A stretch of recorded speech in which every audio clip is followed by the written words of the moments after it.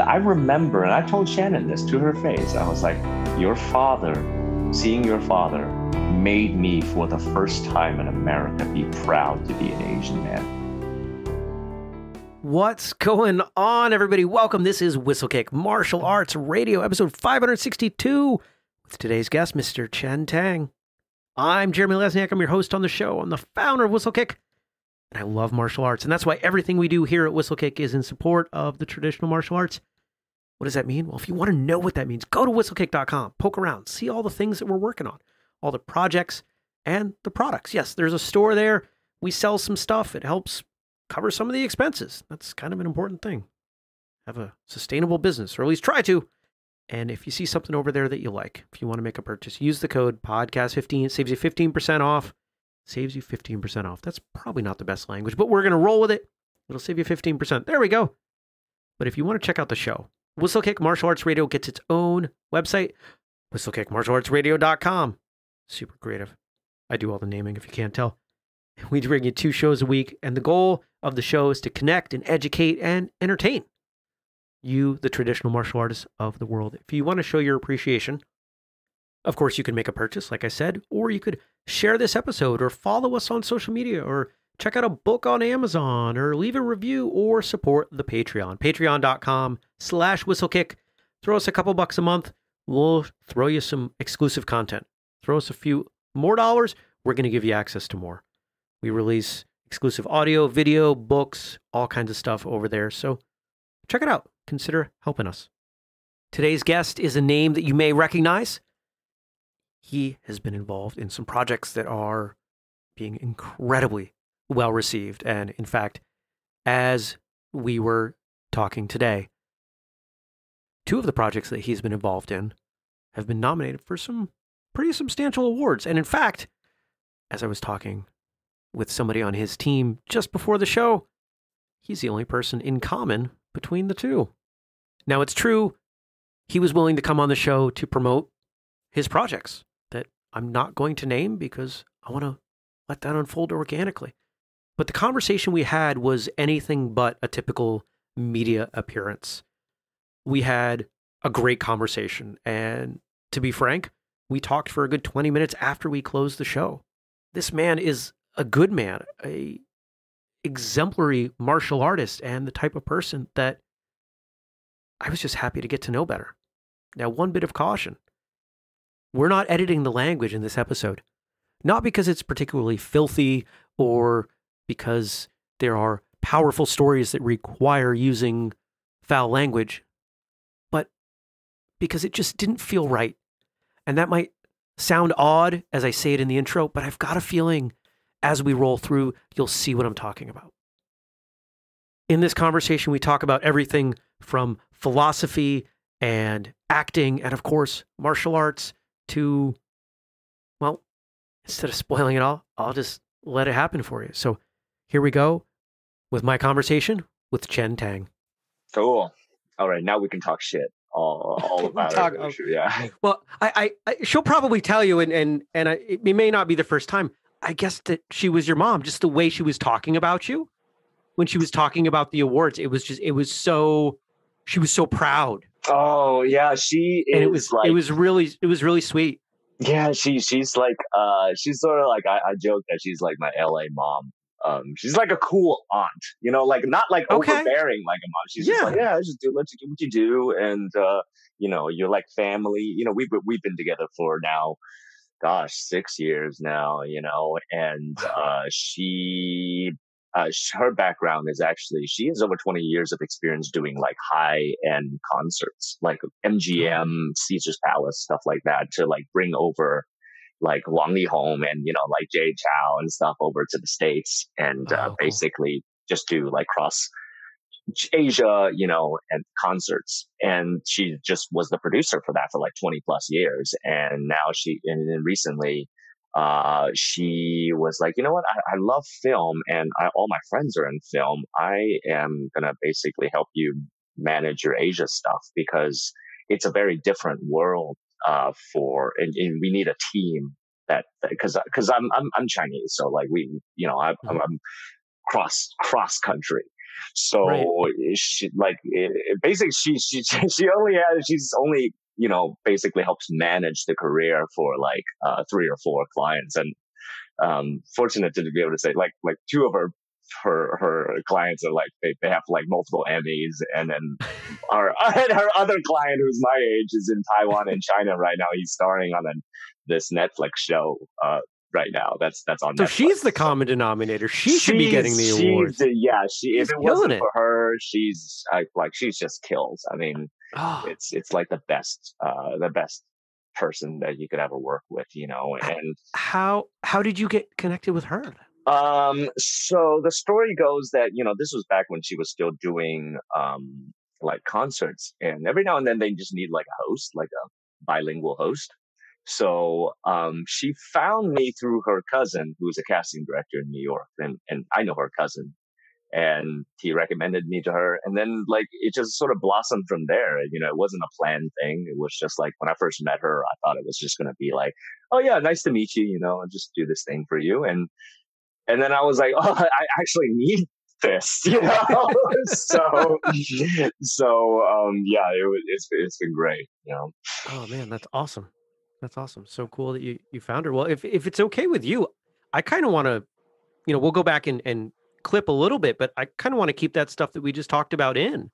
Yeah, please. You good with that? And yeah, we can just keep rolling because, do you want me to stop my video, by the way, just so that there's a pan? Ideally, I mean, we're gonna suppress that later. Ugly face out of my screen. Cool. All right. They don't generally give awards to ugly people. I don't know. I think all the best actors like are interesting looking. So I'm always thinking like, well, I think I'm a character actor. I don't got what it takes to be the good looking like heartthrob, but I got the acting, So.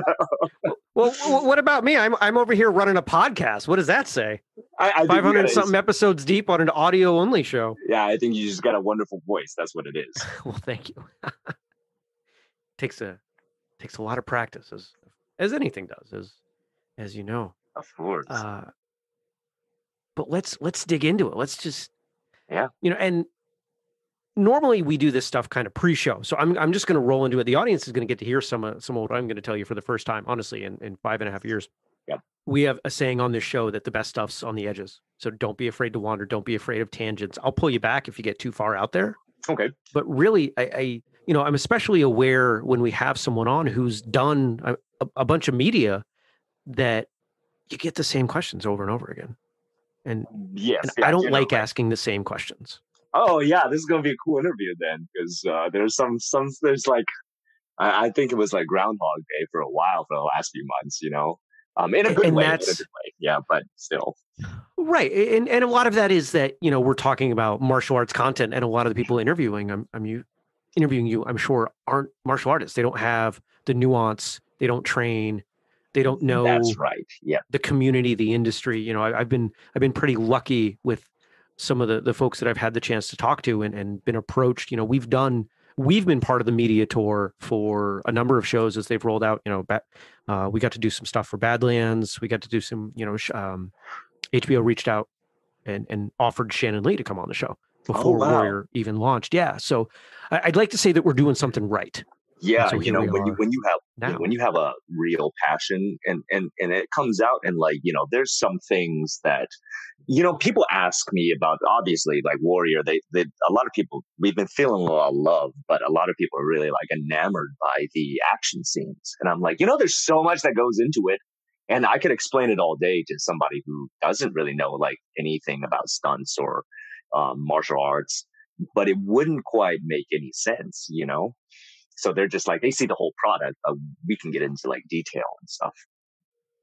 They assume that, a 5-minute action scene, maybe that takes, so they bring people out and they rehearse it a couple times, like they would lines, and then you roll and, maybe you get it the third or fourth time and, there's an hour and you take a break. And they don't realize, how deep and how long, how many days or weeks that's right. that 5-minute scene can take. Yeah, exactly. When did you get started in stunt work? Let's talk about the physical side, because it sounds like that's something that just the way you talked about it, you're passionate about. What Now, was your first stunt? Let me ask you that. What was the first stunt you did on film? would you believe that, I cannot sit here with a straight face and say like, oh my gosh, I can't sit here and have worked with these like world class people and say like I am anywhere near like a stunt person or a martial artist. Like, I have some experience in martial arts. I grew up like doing about 7 years of Wushu Kung Fu, here and there, right? And I've always been an active dude, but these people have dedicated their entire lives to it. And people like, Brett Chan and Johnny Yang on the stunt and their stunt team and all the wonderful stunt people that we got to work with. And also in, Mulan as well. But let me just start off this interview by saying, um, I am a complete novice when it comes to this stuff. I really am. And they basically carried me and taught me so much and basically made me look good. Okay. And so by being associated with like, by being sort of like near them, I have, people have assumed that like, oh my gosh, like, you must be a martial art. You must be like a like group experienced dude, which I am not. I am just an actor that moves well, that can really that has some martial arts background, and I'm not afraid to get into it. So let's just start with that. Let's get that out of the way.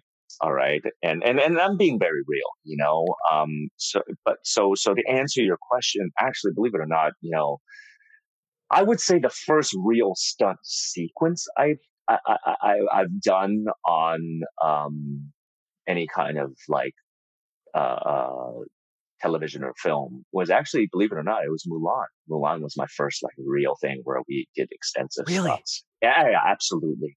I did some, like here and there, you do some stuff here and there, like if you gotta get punched on camera, if you've got to like go through things on camera.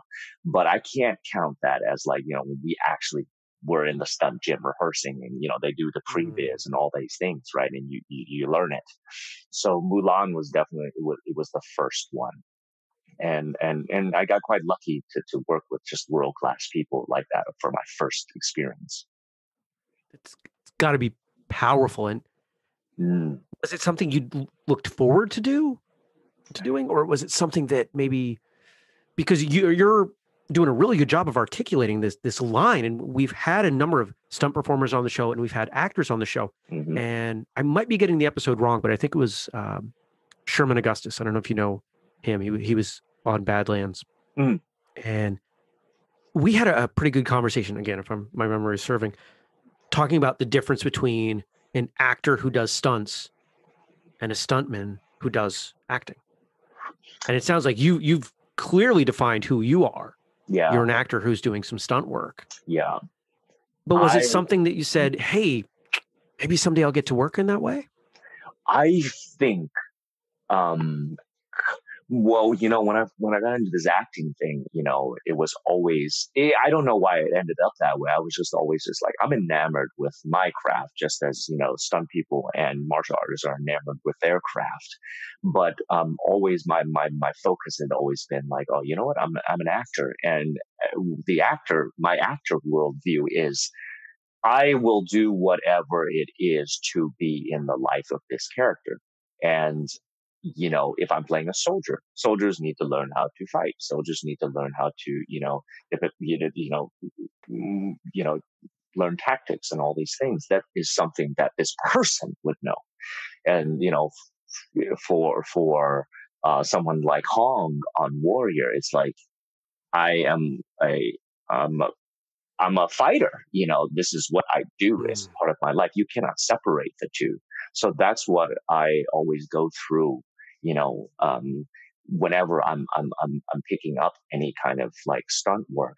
I was really actually pretty nervous about it, to be honest, when I first started with Mulan, because it was so new and there was a lot. I mean, like, you're in like 10-kilo armor and you have, like, I mean, it's a lot to learn, and for me, I was just like, oh, wow. Okay. So I'm going to learn this. And however I feel about it, I'm going to put it into the character. Maybe my character in Mulan was like, oh wow, I'm really nervous about how to learn how to use this sword. You know, I might cut myself, right? And all these things. So it's a wonderful layer that I don't think that I separate very much from the life of the character. I don't just layer it on. In other words, does that make sense?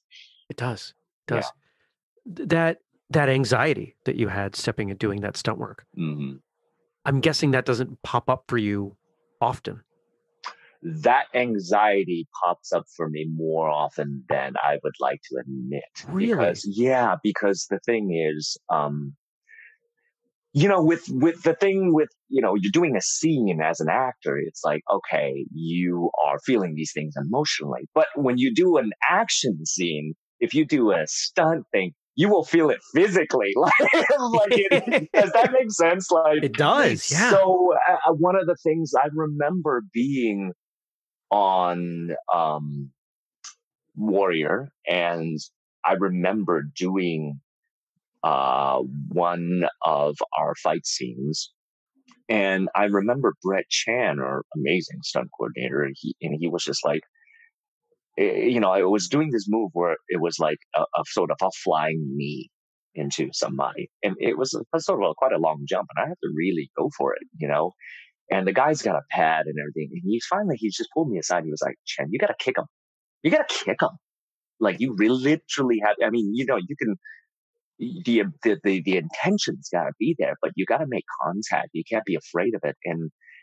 And I realized that I was like, yeah, you got to commit and follow through, because of course, you don't want to like, he's like, yeah, of course, I get it. You don't want to hurt him, but this is their job. And, because you do not want to hurt him because you have a good heart, these people will have to do it again and again because you didn't pull, and then they're going to get tired and then they can get hurt. So you really got to follow through, and to go there and put another body onto another human being. I think all martial arts, it's sort of like that whole thing with like a punch, you got to follow through. You got to go through the guy. And, that thing took a little, it didn't take a long time for me to kind of get my head around, but it really did. That was one of the big things at first, because we're just not used to doing it. You know what I'm saying? Yeah. Yeah. It sounds a lot like the way I would imagine acting. The way you described having to wrap your mind around throwing that kick, and you have to commit, you have to put yourself in it, you have to make it real. That's how I would imagine acting to be. Absolutely. Doing stunt work taught me so much about acting too, because, we as, actors, like, it's an imaginary reality, but if you're doing it right and you're really in it, like you really commit and go through with it, those feelings are real. So like you get hit and you take hits and you give hits, and that was one of that's one of those things. There's a lot of crossover. It really is. I'm sure. You mentioned Wushu. Yes. And Wushu as an art, anybody who knows Wushu knows that it's geared for presentation, for competition. Yes. There's a solid, I would call it an element of acting within it. Yeah. In the way that it's presented. That's right. Did that fall in? I mean, did the Wushu, were you able to draw on some of that experience as you started working this stunt stuff? Oh yeah, absolutely. Because, I learned Wushu as well as like the actual grappling aspect of it. So as well as like Southern Kung Fu, which is actually quite, it doesn't look that great, but it's quite effective. It's very low, it's very centered, it's very grounded, a lot of short explosive bursts kind of thing. And I always gravitated towards that. For the Wushu side, I spent some time with the Northern, long fist, but it just never really took hold for me, because I was never one of those guys that was like, oh, you know what, I'm going to go into this competition to like show. I rather just be and use, And yeah, does that make sense? And so that actually, but when I went and did the stunts, I was like, oh, this is actually extremely, extremely useful. If only because like, Brett was saying like, Chen, you're very fast. You're quite fluidic. with your movements. And I was like, a lot of that has to come from like, years of just doing. I think there's just something about wushu and kung fu in general. It's a very flowing. It's all about flow, and it just links the body in a really, really interesting way. So it really helped a lot with the stunts. Nice. I have this saying, if you slow down all martial arts enough, if you give people free form movement and ask them to move really, really slowly, it all looks like kung fu, because their mind starts to move fast enough that they can move their body in multiple ways simultaneously, which, Yeah. seems to be a hallmark of most of the kung fu styles that I've witnessed. Yeah, and A little bit I've dabbled. Looking back at like traditional kung fu, I'm talking about traditional, real ass kung fu. I think kung fu nowadays sort of gets a sort of bad rap because of like it's evolved into this sort of like, it's been around forever. So like it's going to evolve into different branches, and some of them is very presentational and artsy and whatnot and showy.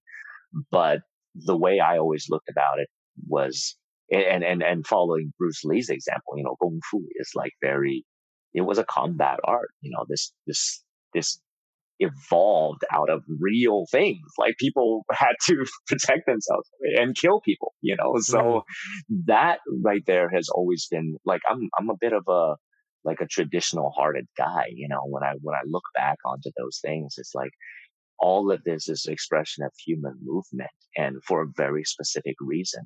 And that kind of mindset was very prevalent in our show Warrior, that because one of the things I really liked about our fight scenes on Warrior is not only did it tell a good story, but also like none of the movements were really just for sort of like, show. Everything was sort of like, I'm talking about every little movement was intentional. And that was a big difference, because I was like, there's a reason why I would move this way. And that's what Brett said. He's like, there's a reason why, like, you want to go here and not there. And you got to make sure that you clock that person before you go, just like that it has an intention. So that's one of the things I like.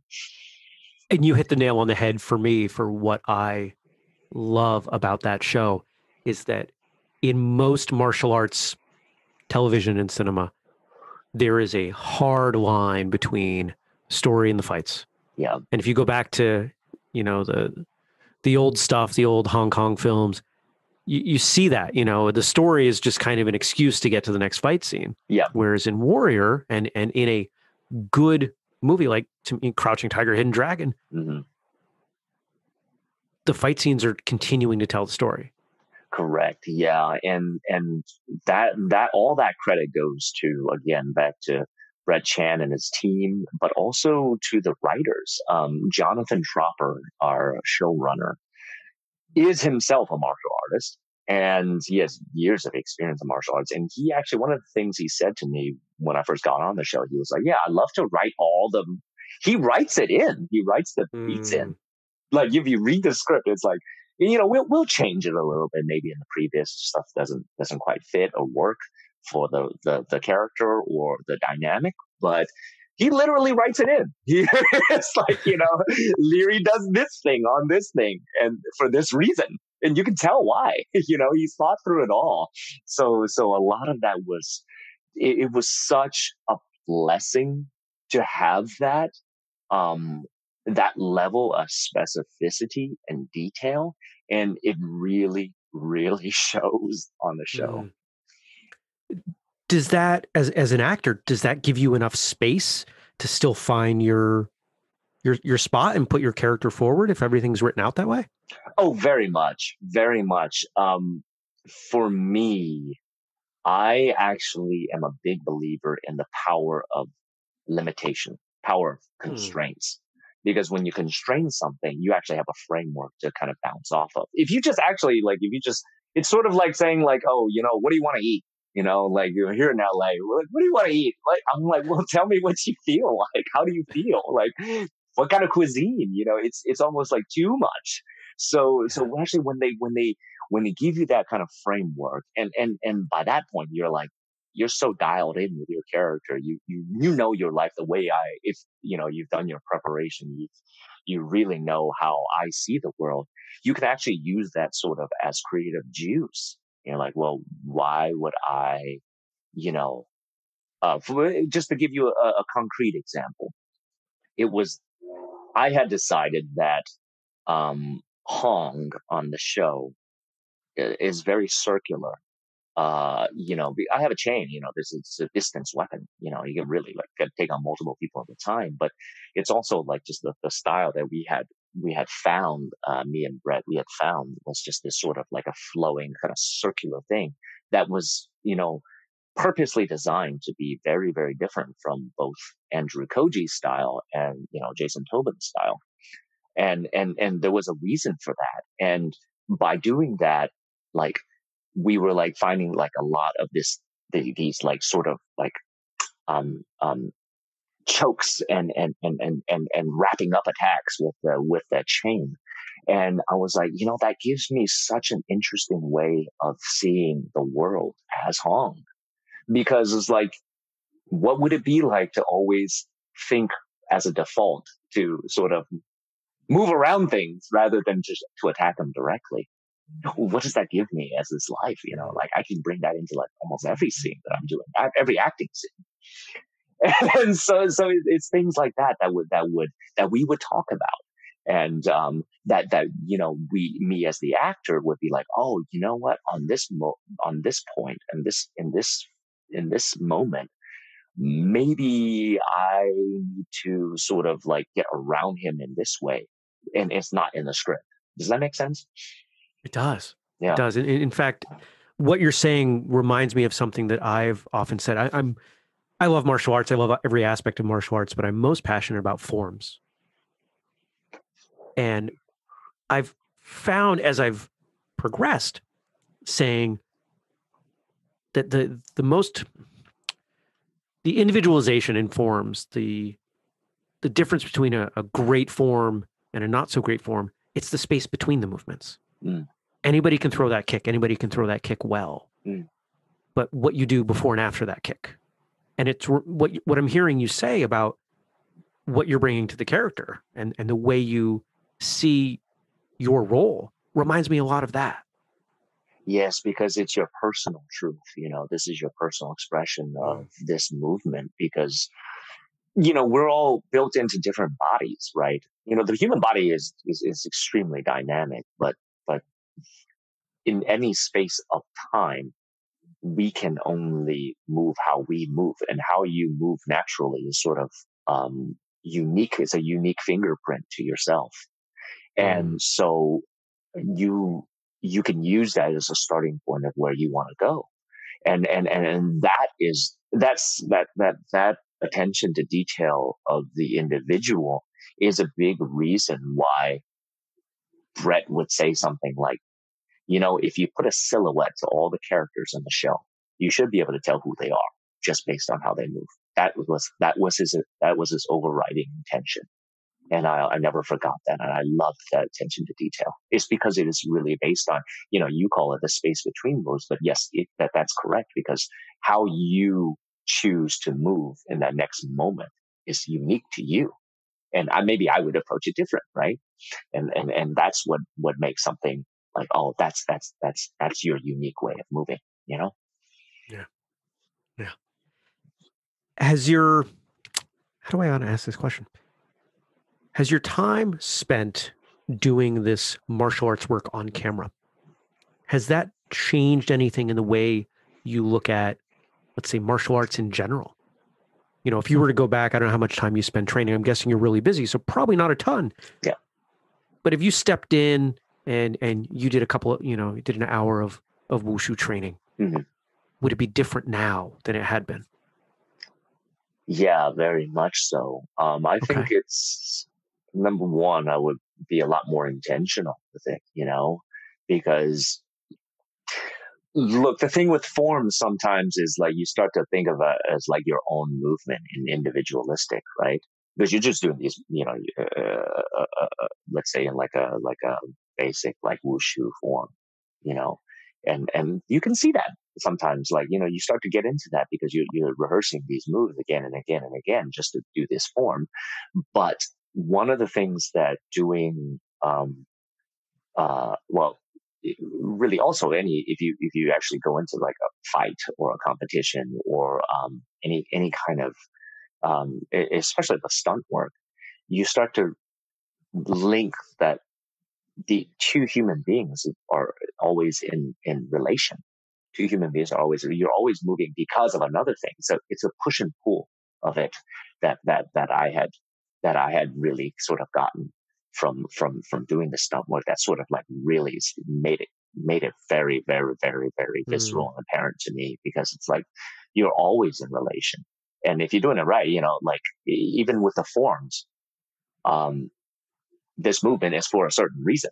So and I'm guilty to admit that I'm guilty of like forgetting that sometimes because you're by yourself, right?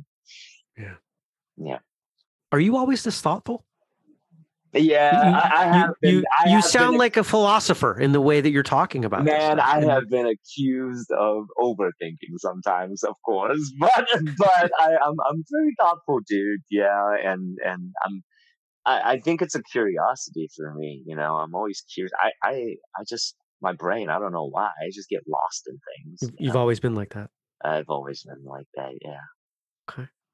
Were you the daydreaming sort of kid that the parents had to shake because you were off in your own world, or deep in a book, or?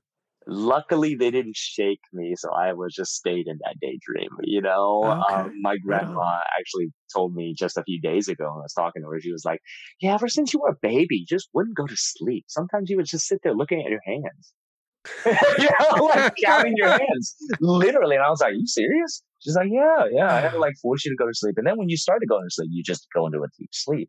But if you wouldn't, like sit there for hours, just like looking at things, Huh. I guess it's just sort of natural." Okay. What did you enjoy in school? My first thing that came from me was science, man. I mean, it's just that Okay. curiosity. Like I remember I would go to the library and like get like 20 books, and I would read one of them anytime when I went to the bathroom. Like that was the ritual, I would just like devour anything about anything. I'm You're fascinated. just hungry for knowledge. Yeah, just infinitely curious. I'm fascinated by everything, honestly. I'm fascinated by other people's lives, not so much my own as an actor. I'm always like Mm. curious about other people's stuff. So then, what about biographies? Oh yeah, definitely, definitely. And Ooh, sometimes even, well, biography. One of the first, I think for any martial artist, like I think most martial artists have always been somewhat fascinated by Bruce Lee, right? That was always like a yeah. childhood idol of mine. But I get fascinated by the biographies of like, it's funny that you say it's like, interesting things on the edge. I'm always like really fascinated by like lives of people on the ragged edge of life. And I'm talking about like just they don't necessarily have to be famous. Like I have a friend in New York, and he's a professional drag queen, and I'm like, what is that life like? Let me just sit with you all day. I can just like be fascinated by that, or like the cop or the guy who works at 7-Eleven. What's his whole life like? I'm fascinated by that. And do you ever take that fascination the next step? Would you spend a week working at that 7-Eleven, or learn how to do drag and step out on a stage? Oh, absolutely. Especially, it's very helpful for my job because it's sort of like Yeah. we can get paid to do that. We that actually, like, I'm actually just talking with a friend right now. We're putting together a project that it actually has to do with the world of drag, and so that could be a role for me in the future. So Nice. I was telling him, I was like, I need about half of the year, about like 4 or 5 months I'm going to go there and just sort of immerse myself and do that It's a kind of. fascinating culture. Fascinating. Oh, yeah, and I take that I try to take that for every job that I do. Mm. You know, yeah. Well, here's the question I kind of have to ask you. There are a few cliche ones that are going to pop up, I suspect, in Oh, everything. And please, so yeah. as we're talking about this, if you could play anybody, who would that be? Oh, wow. That's like asking a mom who's their favorite child. You know, like Jesus, there's like a whole list. Well, you can ask that question of moms as long as the kids aren't around and you're not Yeah, yeah, recording them. exactly. Because I've learned that a lot of parents do have favorite children. It's hard to admit, isn't it? I mean, I grew up a single child, so you know, I was the favorite and the least favorite, depending on what kind of terrible things I was doing. So I didn't have to reconcile that. And it was like 5 years ago, I heard a mom say, "Oh no, we definitely have favorites." Oh wow, I think for favorite role right now, I mean, it always changes moment, like year by year. But right now, the first thing that pops up in my mind is, well, two things. Obviously, a huge dream of mine would be to do like a Bruce Lee biopic. Mm. I mean, that terrifies me because it's been done and tried so many times that I was like, man, to do something like that really, really, really deeply and well and inhabited, that would be insane. Um, also, um, I have been fascinated. One of my dream roles is there's this play by David Henry Hwang called M. Butterfly. And it's basically, in a nutshell, it's about a romantic relationship between a French diplomat in the 1930s and a Chinese opera singer who he believes to be a woman because the man plays, in the Peking opera, the men play the women's roles too. And so it's like and it would be the role of Song Li Ling, the opera singer, just because it's so fascinating. It just, for me, transformation is everything, man. Transformation. So the makeup, the costumes, you dig that side of it. I dig it all. I've heard some actors don't. Yeah, that's not me, man. Because it gives me so much. It's a tool to tell the story, to share the experience, to really dig in. And also, it makes you feel different. I mean, look, like, put it simply, you feel different when you're wearing a suit versus like a hoodie and sweats. Yeah, for sure. Yeah, and if you let it, yeah, but that's just an extension of that. Like, you just feel different. You are different, and then all of a sudden, you're just a different you. Yeah. You mentioned playing Bruce Lee and the pressure that would put on you. Do you feel any of that now, given that it's, his daughter's involved, and it's his concept that you're working on with Warrior? Do you mean, do I feel any pressure being on Warrior? Yeah. Believe it or not, no, because it was, she was our executive producer, right? And she is like the legend. She's the best. She's amazing, but she had so much love for this project, and everybody had this sort of pure love for this show when we were working on it. It was literally a labor of love from the top to the bottom. I'm talking about even the drivers were like really into it to go to work every day. Nice. And it's rare that you find that. So because we came from like sort of pure intentional place to really do the best we could do, I didn't really feel any sort of like pressure to sort of live up to anything. And also that also stemmed from Shannon herself. She was like, we're gonna make, this was my future. She was like, this is my father's idea, but he only did a treatment of it, and now we're gonna like take it and run, and to also like honor him and honor his legacy and to build off of that story. So we sort of made it our own, It's nice that you have that, I guess, that freedom, because when we talk about Bruce Lee, here we are, so many years after he passed, and he's still the most influential, recognizable martial arts figure in the world. I mean, that legacy, it's just, it's almost religious. Oh, in absolutely. in the standing. I mean, we could draw a correlation to someone else who has or several who have filled large roles after their passing. And I'm not going to directly draw that equation, but it's on the spectrum. Yeah, it's in that direction. And for me, it has double layer. You know, as an Asian person growing up, you know, overseas, as an Asian American growing up here, when I was a kid, I remember, and I told Shannon this to her face. I was like, seeing your father made me for the first time in America be proud to be an Asian man. How fucking cool is that? You know, like that, yeah. You get chill bumps talking about it. What was it like for you getting the opportunity to tell her that? I got so emotional. I made a little recording of myself, and I just remember getting super emotional. It was sort of like, I mean, like, you know, in the moment, it's almost surreal.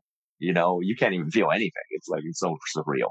But then after it hits you, and it was so funny talking to her, and, you know, and she's so down to earth and so loving and so wonderful of a person.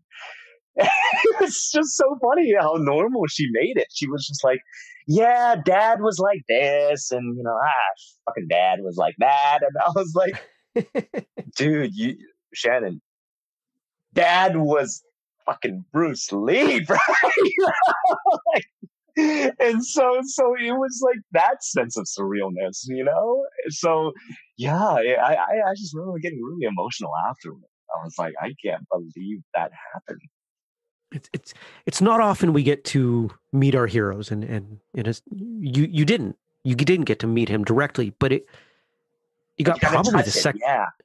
You got in a sense, you got to do something that few of us ever get to do, which is to take something that was important to one of our heroes and work with it, help bring it to life, to help express that vision, and to be involved with the person who clearly is the keeper of the Bruce Lee vision in Shannon. And oh gosh, what an amazing job she's doing. Yeah, I feel so grateful. Wow.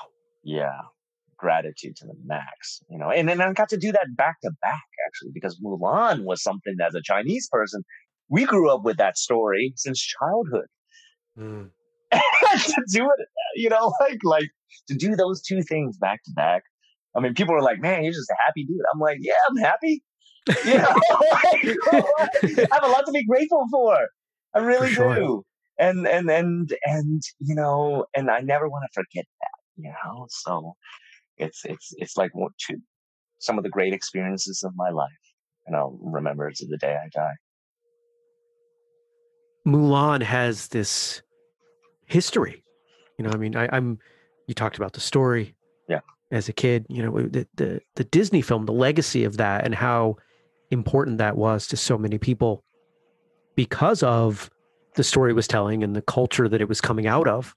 At a time when those stories weren't really told in mainstream media. Yeah. We're seeing such this amazing transition point just over the last few years. Just in the time of this podcast, we went from no leading Asian American actors in Hollywood to quite a few shows, movies. Crazy Rich Asians did amazing at the box office, and it seemed like it just blew the doors open. And we have been working towards that, you know. We're getting there. Honestly, my sort of dream and end game would be like, you know, this is not an Asian actor, or this is not, you know, an Asian writer or something. It's just a writer who happens to be Asian. That's the end game, isn't it? You know, it's just like, this is another person. And the more we do what we do, the more we are sort of visible, the more it becomes normalized. And I think that's of all things. That's for all things, isn't it? Yeah. We have a saying on this show that martial arts styles are more alike than they are different. And yeah, we can focus on the differences, and we can fight about it. We can argue and point fingers. And people love to argue about that, don't they? And it drives me nuts. Does it drive me nuts? Why can't you appreciate and just do your thing? Or why can't we compare notes and get better because of it? That's right. And I think it's like fusion cuisine. Yeah. I don't understand because like, you talk about like mixed martial artists, like, I don't think there's a mixed martial artist out there that's not appreciative of like, I'm talking like a professional, like, fighter. They're like, well, yeah, what can I learn? What can I learn? That's a true artist way, man. They're like Bruce Lee, if you go back to Bruce Lee, he studied fencing, boxing, these things, Right. like and dance. You talked about it as an actor, as your craft. Yeah, I'll step in and do drag. Yeah, I'll work at a 7-Eleven. You want to immerse yourself so you have, I would assume, as much material to pull from when you create and live these characters. Yes, because every little thing. There's a saying in Zen Buddhism that I like to always kind of remember. It basically says, how you do anything is how you do everything. Right. And because it really is the truth, because look, I'll make an example. One of my favorite books that I love to read is the Book of Five Rings, Miyamoto Musashi, right? Yeah. If listeners, if you're a martial artist, you haven't read that, you should. This man starts off his book by saying, my name is Miyamoto Musashi and I'm a samurai and I have killed 61 men in single combat. And this is my treatise on fighting. But if you really look at it, he goes really, really deep because he basically is sort of saying, all art affects other art. And like, that's why a samurai must study painting or something else. You can learn a lot about the way of seeing a world that could actually influence your art. And so, I might be getting a little, stop me if I'm getting a little too philosophical. If you're like, you know what, Chen, pull it back. You're going on to this like sort of tangent. I don't think you can get too philosophical for me. Okay, great. there are listeners out there laughing at what you just said because this is the stuff I love to talk about. Well, yeah, it's like, when you really deep dive into something, you really deep dive into something, you start to like get influenced by like other things, even what do they call it? Like you can learn a lot about let's take an example. Like somebody was designing a plane. Leonardo da Vinci was looking at the flights of birds to design his flying machine, just to let you see the world in different ways. And that to me is to me is having an artist's heart, an artist's soul. Yeah. Do you dabble? Do you work in other art forms? Well, you know what? To be honest, like that is something I should take my own. I should do more of. Sometimes I get so myopic with just like the acting and the craft and all these things. But luckily, our art is sort of by design. You sort of have to learn from life because we are, you're just trying to be this other person in a different life.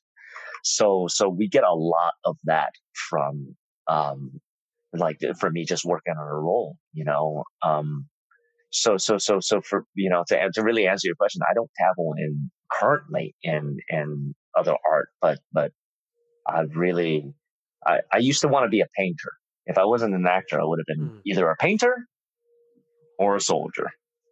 And so, yeah, we're not glossing over that. That's about as distant a split as you get. Yeah. Talk about that. How, what, why? Why do I want to be a soldier? A painter or a soldier? Yeah, I've always loved art. I mean, I remember just drawing and painting since I was very, very young. So, my grandmother used to say, like, since you were 2, you would just like sit there and just draw things, the things you see, just a whole book of them.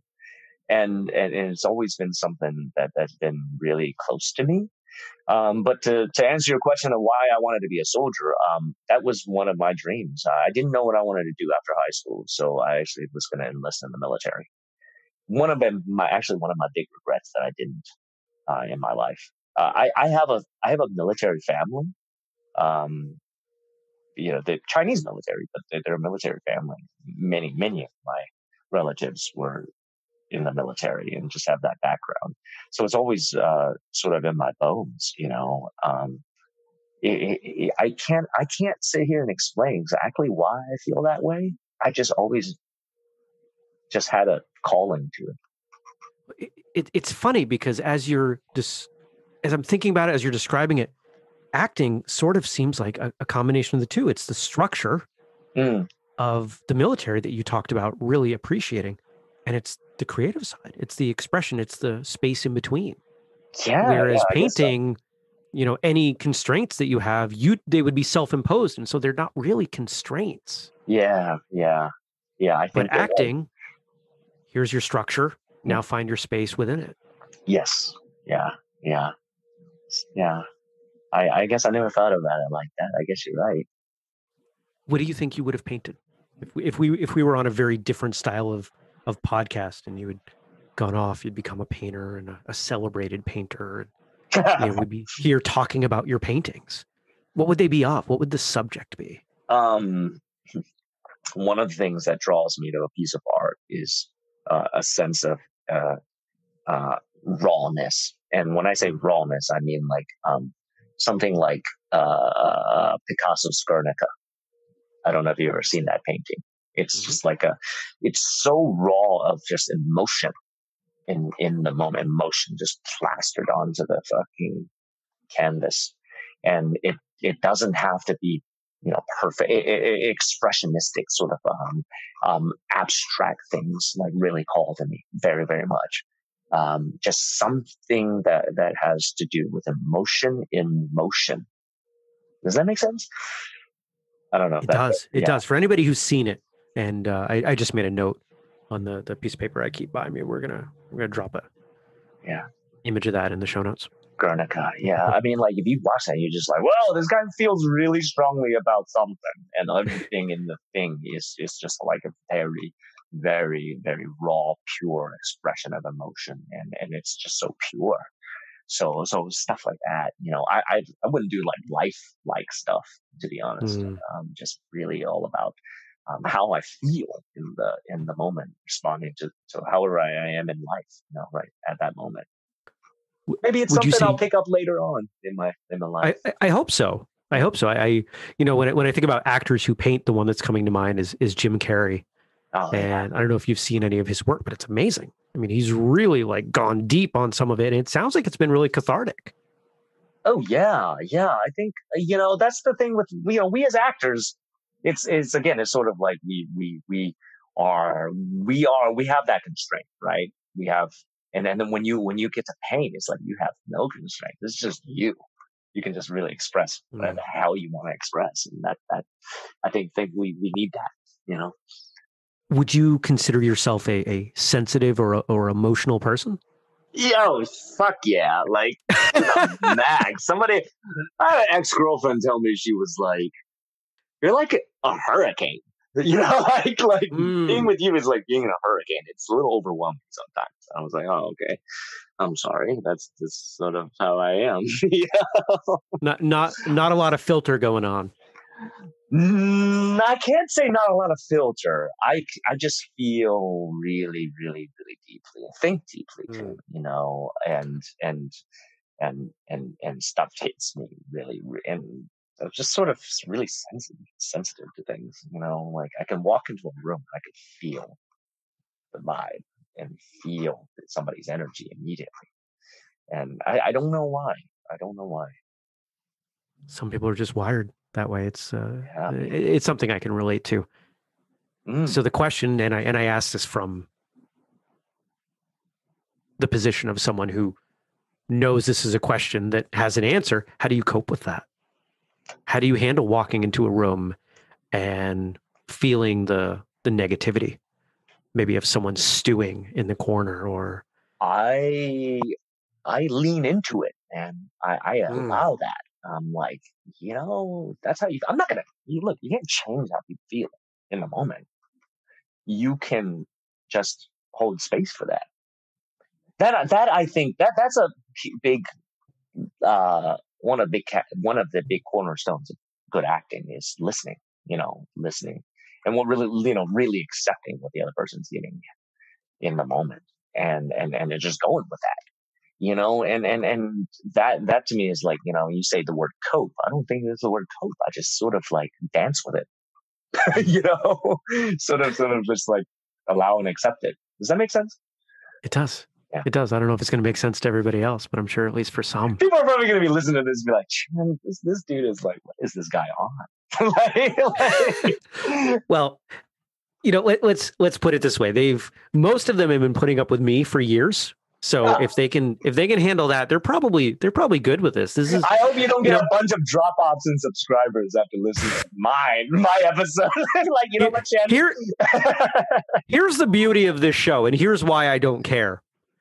This show was set up with a concept around what I wanted. It was the show I wanted to listen to because it didn't exist. And it was bringing on martial artists from all over, all styles, all usage of martial arts in their day-to-day lives and having them tell stories. That's exactly what you're doing. Oh, I love that. Martial arts is, as far as I'm concerned, the most amazing tool for personal growth that we have available. Yeah. And you're talking about how it's led to all these things. And so much of what you're talking about, even when you're not talking about martial arts, you could look at from a martial arts perspective. And that's what's beautiful to me. Because it's the martial arts, the art of the human expression, human movement. And art is the noun. Art is the noun. Yeah, art is the like again, it goes back to like Miyamoto Musashi. All art affects other art. All things. What are your goals? What fires you up when you get up day to day and you say, I am super pumped about achieving this, accomplishing this, of learning this? Yeah. What are those things? I think in the same way that many, let's say like a martial artist, like they want to just really become great at what they do, right? And to mastery. I think that's really what drove somebody like Bruce Lee. He just wants to be his own mastery of what he does. It's a little bit difficult to put into words, but it really is that concept of like, what, I just want to be great at what I do. And I've always been sort of wired that way. I remember when I was a struggling actor, man, just trying to make it, just trying to keep a roof over my head. I became a bartender, and that's an art too. Like Cartelia, making drinks. Yeah. That's art, and it has its own techniques. And I just remember being fascinated, just deep diving into things to become great at what you do, and that is sort of the journey in itself.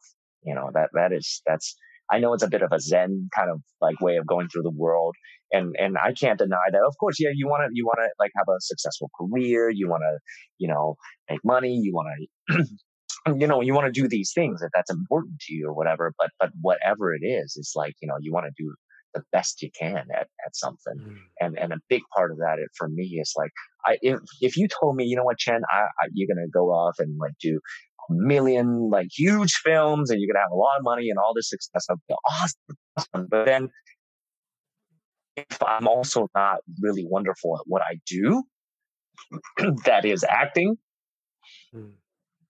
I would be like, I would look back on my life and be like, man, that is an incomplete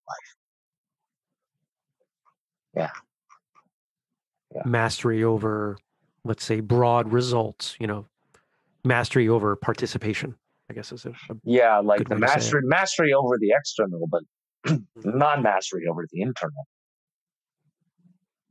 Yeah.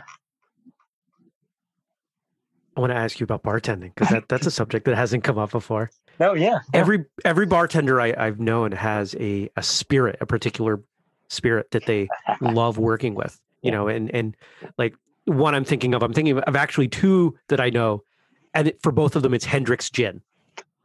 I'm so happy you said gin because that was going to be my answer. Gin. And by the way, anybody in that plans to go to South Africa has some of the world's best gins. Not a very well-known fact. Some of the world's best gins. I don't know why. Maybe it's the the British influence or the European influence, but like it's got like dozens and dozens of local gins like that also use like botanicals that are native to like the southern tip of Africa that you can't find Oh, anywhere wow. else in the world. It's fascinating, but Now I have to. I don't do this often. I have to brag a little bit on my oh, local okay. area Yeah. because here I'm in the woods of Vermont. We Mm. have the smallest capital city in all of the U.S. The only one without a McDonald's. It's 8,000 people. You can walk up and just like hang out and eat lunch on the Capitol Oh steps. It's wow, that small. And you know what else happens to exist in Montpelier, Vermont right now? what's that? What has just been named the best gin. Bar Hill Gin just got a perfect score You're kidding. in in whatever the relevant periodical is. I just saw this in a I'm local gonna article. write that down. You're here taking notes. I'm gonna take notes for myself because I need that Bar Hill They gin. use local honey, like it's just it's an amazing spirit. It's a cool company, Oh and they're let's see, 247 miles away. wow, wow. I'm okay. I'm writing. Yep, I'm writing this down Try it as and we then let me speak. know. I want to hear what you think. I will. I will. It's good stuff. It's real good stuff. Yeah, like it's so funny. It's bartending. Actually, believe it or not, bartending gave me a lot to my life. Like also just the way of looking at things because it really is this craft. I was really, really, really fortunate to be able to say I was really well trained. The people that sort of started this whole cocktail movement in New York at Milk and Honey, please don't tell these like cocktail mixology bars and stuff. The people that advised them, they gave me a lot of training and Nice. so I really like got to learn just the history of it and the why things are like this, why things are like that. Um, yeah, I don't know. I could geek out all day. That could be a whole nother show, but like I could geek out all day about but yeah, definitely gin, man. Gin is like if you really know how to use it, it just makes the best drinks. I think it just makes the best It's drinks. it's a very versatile option. Yeah. When you were bartending, Uh-huh. I'm sure you had exchanges with, especially if it was in New York, some of just the strangest, most interesting, colorful people you could imagine. Do you ever refer back to elements of them in your acting?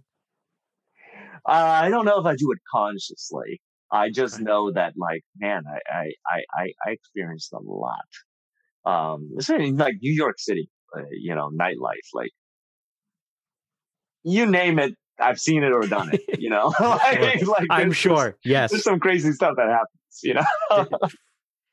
It's the craziest city on the planet, as far as I'm concerned. Oh, me too. Yeah, I agree. So what's next?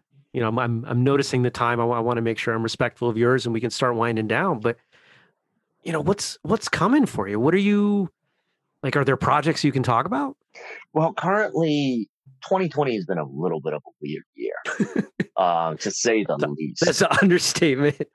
Yeah, I mean, our industry, was shut down I mean, Yeah. it's just now starting to gear back up and, we're getting back into auditions and stuff. So it was sort of like they put the pause button Mhm. on it. As far as projects are concerned, I'm just taking a look at some scripts right now.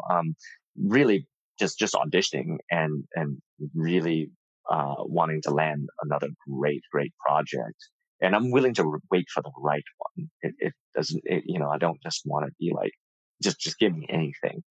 Um, I spent much of the quarantine and just really deep diving into my craft.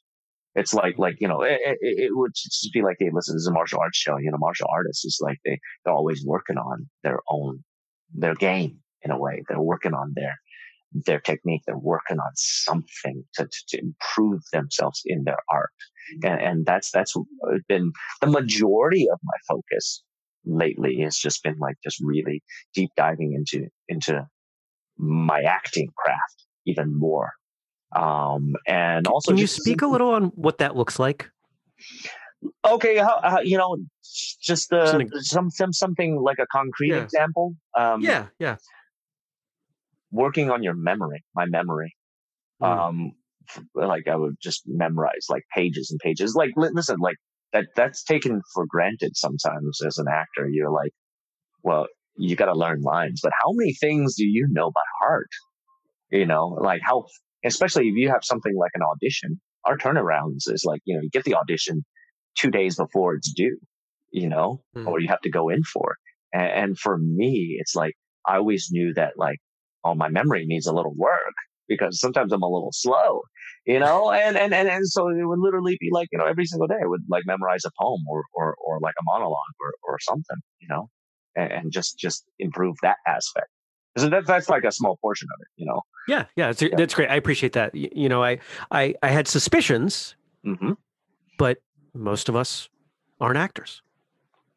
Yeah, and there's so many things that I could get into, but at the end of the day, it's like it's sort of like an athlete, like LeBron James would be like spending time on his post up game, and something like that. It's like, well, what little details can we always improve? That, to go back to another question that you asked is like that's what gets me every day. I'm like, what can I improve today? Like that's it's that kind of fires me that up. quest for more, that growth, that knowledge. You're a sponge. Yes. Yeah, absolutely.